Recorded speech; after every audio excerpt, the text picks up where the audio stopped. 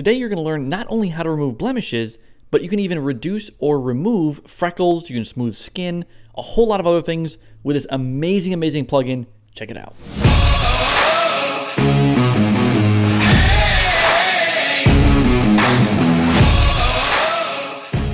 All right, now that we're in here in Premiere, it's going to be preloaded under Effects. Just start typing in Skin. It's under the Video Effects and then under Skin Works. In this case, I have got all three, so Concealer, Foundation, and Gloss. Concealer is you want to conceal, a couple blemishes or birthmarks or maybe even an imperfection on a product, that kind of thing. So it's kind of like spot fixing. Next one down is Foundation, which is just like makeup. Foundation is the base layer of your makeup. It's just kind of like to reset the whole face, so to speak. So all the skin tone will be reset. And then there's Gloss, and that's kind of like the final step where you want to bring out the shine in things like your eyes, on the lips, maybe on the cheekbone, depending on how light is hitting it. So it's to give that extra oomph. So let's start from Concealer. This is kind of like, the first step is what I'm thinking. So I'm going to drop that right onto the clip.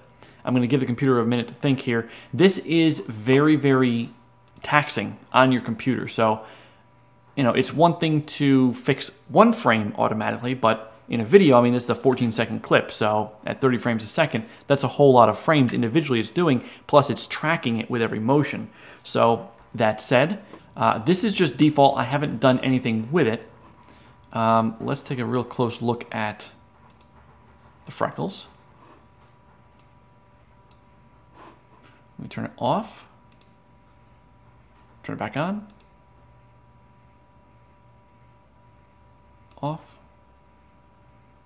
On. So it got rid of the darker freckles. And when I say the darker freckles, plural, I'm seeing at least 24 or more that are effectively off her face. So let's take a look really close by the chin.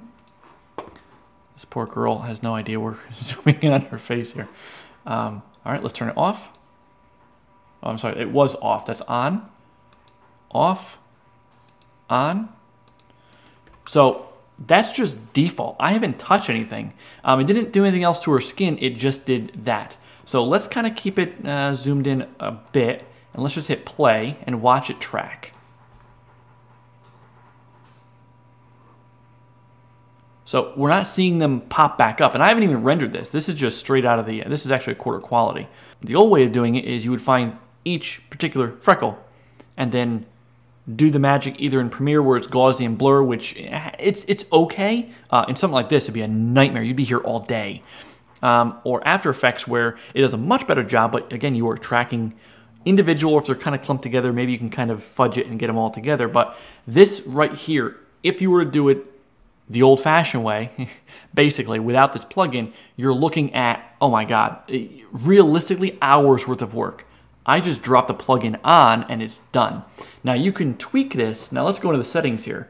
There's a couple. Let's go from the bottom to the top. Obviously, we can set the location. If there's two people and you only want to take the blemishes off of one person, you can, of course, put the ellipse tool around just that person's face and track it, that kind of a thing. Take that off. So if I bring this concealer size up, more of the freckle is going to be disappearing. There we go. Bring it down a little bit. Yeah, I'm seeing some imperfections in the eyes now. And that might just be because it hasn't rendered. Concealer gain, again, it kind of ramps up the aggressiveness of it, so let's watch. So again, further smoothing out. Pretty much all the freckles are gone. Let's go to fit. Let's watch this back. Of course, the more I'm tweaking this, the more it's going to start lagging this, but...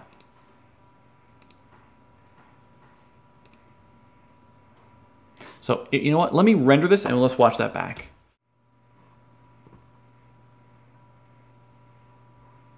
So yeah, see, I think I went a little bit too aggressive with that. And that's, you want to play with this because I can't give you settings that will work the best for every single situation, depending on the lighting, the subject, the movement, how large the item or items are. Because right now, it's almost like a negative effect. So like where the freckles were, it's actually like a lighter color and it kind of calls some attention to it. So, we would play with that a bit to get this. Let's bring the concealer size down a little bit. And I think the gain is what's hurting us. Let's bring it back down to maybe 200 or so. So I mean, already that's a huge difference. Haven't rendered it yet, but that looks a lot better. Concealer offset. It will further clean up the image, in this case, the freckles. Let's bring it down to like a quarter. So that's the big difference there. There's chroma mask. So if you're used to doing things like secondary color adjust in the color corrector, you'll be familiar with this. So chroma show mask, and this is showing the areas that are being affected by the plugin. So you can use this to fine tune things. You can also, let's shut that off, highlight. So you can use a dropper. It's okay, a highlight on her face is right about there, and a shadow on her face based on her skin tone down here. It gives the plugin more information to do a better job. Now, after using concealer, let's take a look. I'm going to shut off the effect. So let's watch how much work we've done on this. Turn it back on. That's incredible. That is incredible. All right, let's turn off the concealer. Let's throw on the foundation plugin. Again, giving this a second and letting it kind of think and compile. All right, see, that is that's pretty crazy. So that's as if she were to put on foundation, right? Now, I think it's a little bit aggressive. It almost looks dreamy and a touch photoshopped, which might be the look that you're going for. But let's work on this. So I'm going to close the concealer. Foundation's open. Smoothness, so that is this percentage of smoothness that we are after right now. It's at 35 by default. I personally think it's a little bit too aggressive, so let's bring it down to maybe 20-ish. So, you know, now you're still seeing freckles and things poke through, like the darkest of them. But see, okay, so let's bring it up maybe a little, bring it up a touch. Okay, so I think that's a happy medium at the moment, so let's leave it around 29.6. Texture is how much texture on the surface of the skin. So if you bring it up, you will get more texture, which if that's what you're going for, which I'll get into in a minute, but if that's what you're going for, you bring it up, and now you're going to see more texture. If you bring it down, it becomes even smoother. By default, texture is set to 5, so that's kind of the starting point, and you can kind of play with it from there. And then texture transparency. This is just how heavy duty this goes. I would leave this around 0 personally for most uses. I'll bring it up to like 60 just so you see. It's more of a dreamlike effect. It certainly smooths everything out, but let's bring that back down to 0. Edge Detect Chroma Mask works the same exact way as it did in the concealer. So let's turn this one off.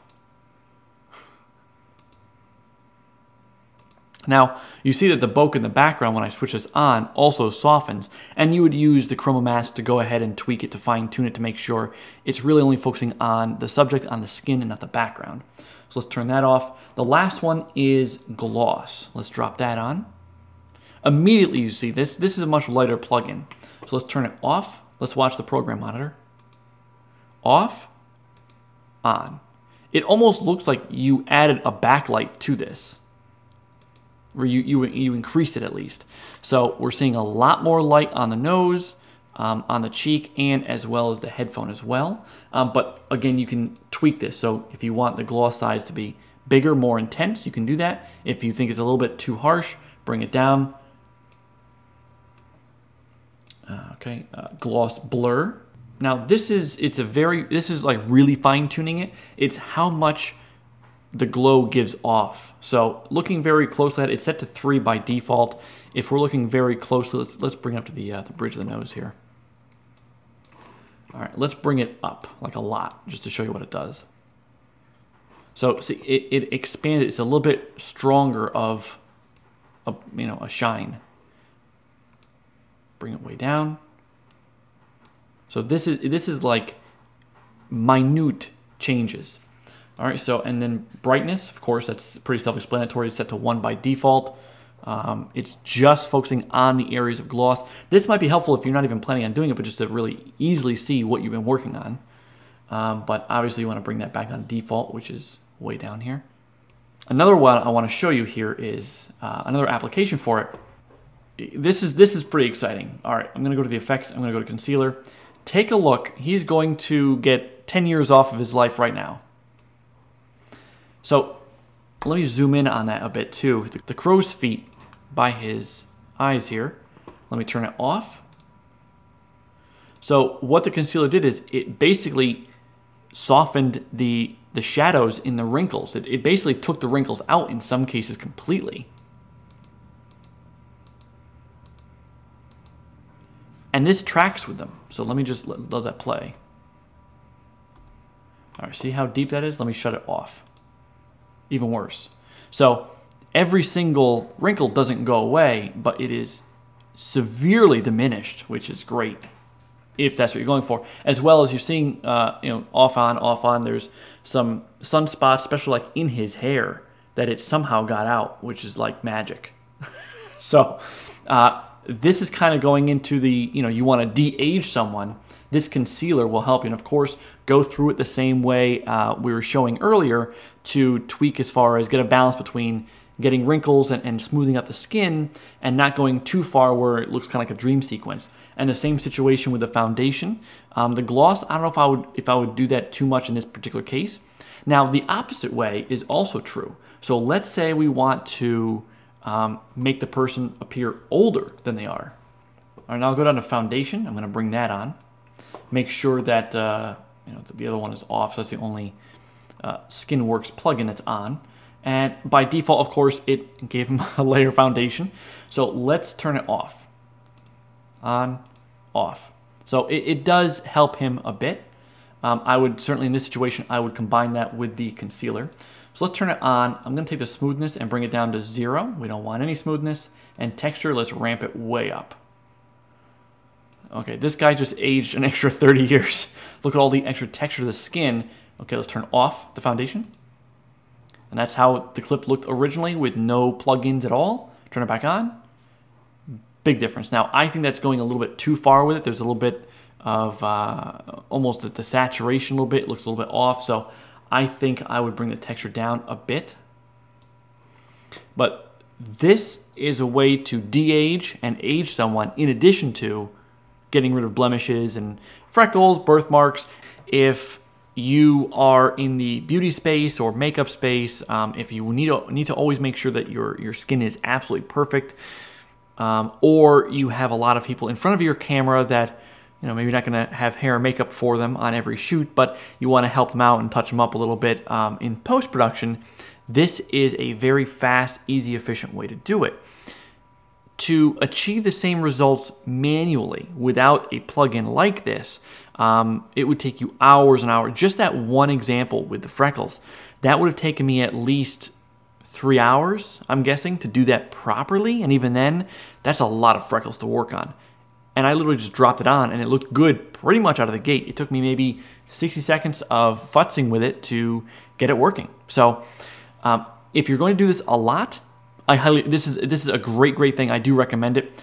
It's not inexpensive. If you were to get the bundle, so all three, the concealer, the foundation, and the gloss for Adobe Premiere and After Effects is bundled together. It's $499 for the first year and then $199 a year after that, which I know it's not inexpensive, but to see what it does and how many hours it saves, I mean, how much do you bill an hour? And how many hours would you save cumulatively over the year? That's how I would look at it in this case. So if you want to take the plugin for a spin, they have a free trial you can check out. The company that makes it is called Bigmo. So digitalbigmo.com brings you right here. You can go to try free. Make sure you pick your language, of course. Try free. And I want to run you through this because the first time I did it, it looked a little bit sketchy. I was in direct contact with the developer, so I knew that it was legit, but my Norton antivirus kind of raised some red flags as it's a newer program, so just wanted to run you through this here. So try your free download, pick your operating system, in my case Windows. Once you've got it, it'll be right here, so go ahead and double click the application. Okay, so pop up right here, this is from Windows. Microsoft Defender Smart Screen prevented an unrecognized app from starting. Running this app might put your PC at risk. So your only obvious option is don't run it. So I'll say more info. There's a little bit more information. And now that you have that more information, you can say run anyway. So same deal here. Now this is my Norton freaking out. Our information on this file is inconclusive. We recommend not using this file unless you know it is safe. Very few users, fewer than 5 users, I'm one of them, in the Norton community have used this file. It's very new. It's been released less than a week ago. So this particular one is an updated version from the one even I downloaded, because I downloaded about 2 weeks ago. Unproven, not enough information. So you have options: stop it from running, remove it from my system, recommended, or run this program anyway. Okay, now we've got a very, honestly, sketchy looking installer window. I say next. Go ahead and read that if you're up for it. Agree. You're now ready to install it. Install. So again, don't let this screen, deter you. I have reached out to the developer and said, hey, make this look more legit because it looks really sketchy. Okay, yes. Do you want to allow the app to make changes? Yes. All right, now this is where you would paste your serial number if you have it. If you don't, just say trial, finish. And now the next time you open up either Premiere or After Effects, it's going to be under Video Effects and Skinworks. So we've got Concealer, Foundation, and Gloss. So when you try it as a trial, you have it for 30 days, and there will be a watermark on it as a grid. It looks terrible. I mean, you can't actually use this for anything, but you can see, okay, yeah, for my purposes, it's doing what I need it to do. It's powerful enough. Let's go ahead and invest in it. Now, I was not paid. This is not a sponsored thing. The company behind Skinworks is not compensating me to do this. They did give me access to use the plugin for the purpose of a video, and just give my honest thoughts. I was given really no direction. Just here you go, check it out, and I love it. I think it's fantastic, and it has applications well beyond just getting blemishes away. And you could also de-age someone or age someone. So that's pretty cool. So I hope you found this helpful. Let me know in the comments below what your thoughts are on it as far as pricing and capabilities and what you might use it for. I'd love to hear, and I'll see you in the next one.